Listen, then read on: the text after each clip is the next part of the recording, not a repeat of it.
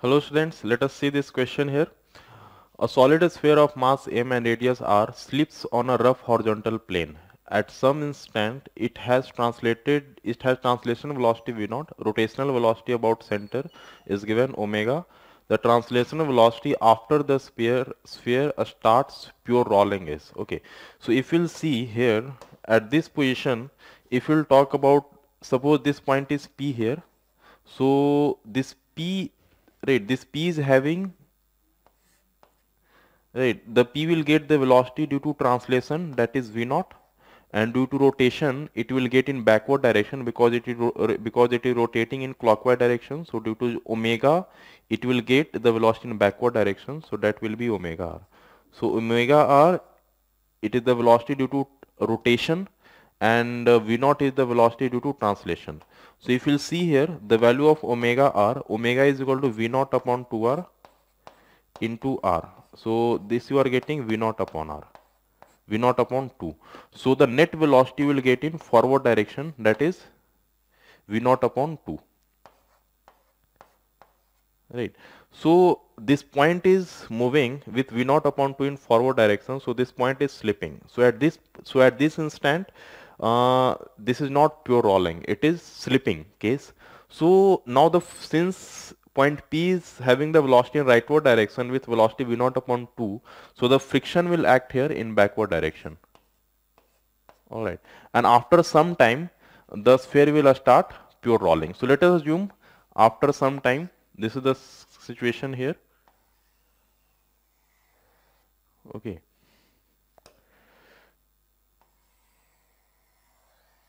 Okay. So suppose at this instant the sphere is having the pure rolling case.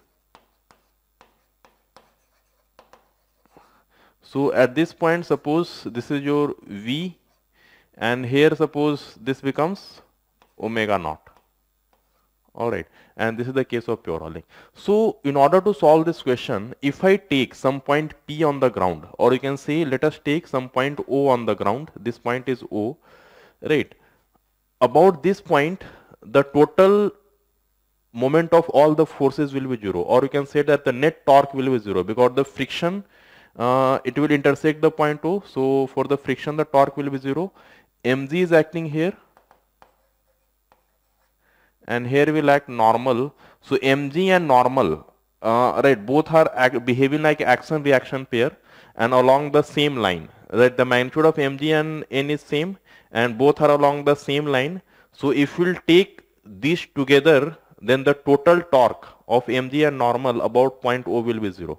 So together mg and normal having 0 torque, friction is also having 0 torque, so the net torque about O is 0, so the angular momentum will remain conserved between these two positions. So this position you can say 1 and this position you can say 2, the angular momentum remain conserved. So let us conserve the angular momentum. So in the state 1, right, angular momentum, let us take L1 must be equal to L2. So about O, the angular momentum will be I into omega, that is 2 by 5. Mass is m, so mr square into omega.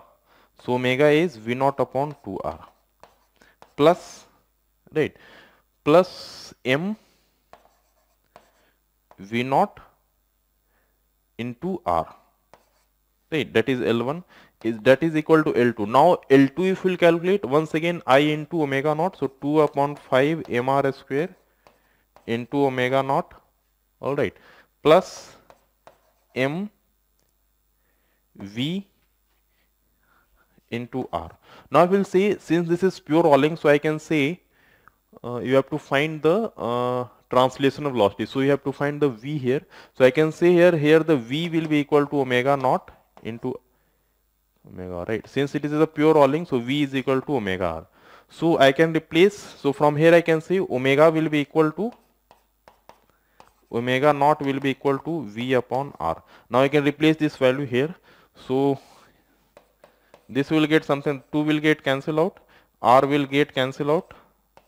So you will get here m V naught r upon 5 plus m V naught r, and this will get, right, 2 by 5 m r square, right.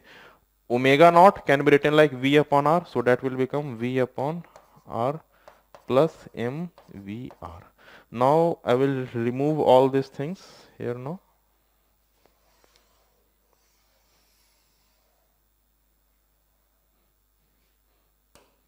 Okay.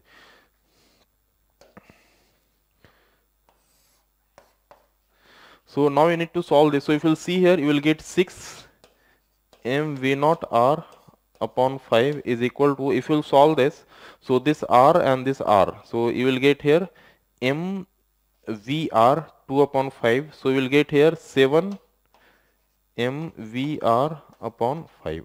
So this 5 will get cancelled out, and from here you can see I need to find the value of v here. So m will also get cancelled out, okay, and r will also get cancelled out. So from here I can say we will get 6 v naught upon 7, that will be v. So this we are getting the v, okay, and since so the value of v I got 6 v naught upon 7, so answer will be 6 v naught upon 7 in forward direction.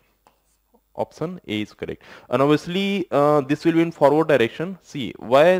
Because see here the velocity, the net velocity was right. It is the friction is acting in this direction. Okay, so the omega will increase.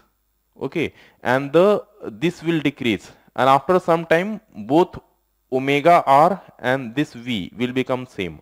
So it will remain in forward direction. Okay, so option A is correct. Okay, students. I hope you understood this question.